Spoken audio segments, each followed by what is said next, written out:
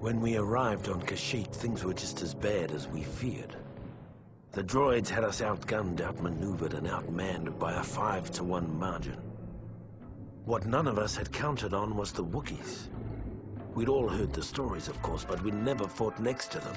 Never seen them rip apart a droid with their bare hands. They were magnificent. Even so, it was still a suicide mission. At least it was until Master Yoda arrived. Then it became a battle. A winnable battle.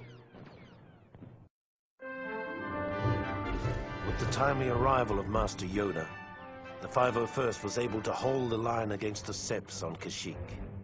We left as heroes. Years later, we'd return as conquerors.